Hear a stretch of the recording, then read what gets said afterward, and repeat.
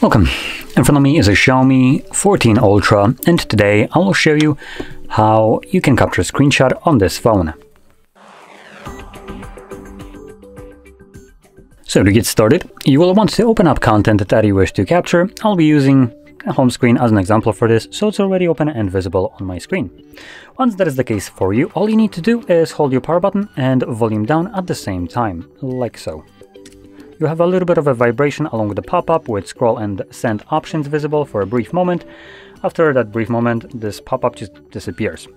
So once it does so, you can find your captured screenshot in your Photos application. Not now.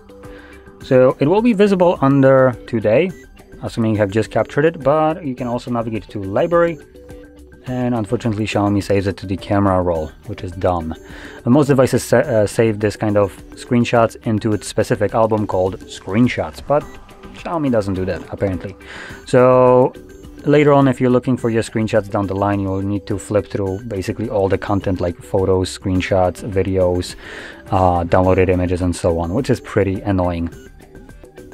In any case, so that is how you'd capture your screenshot, and if you found this very helpful, don't forget to hit like, subscribe, and thanks for watching.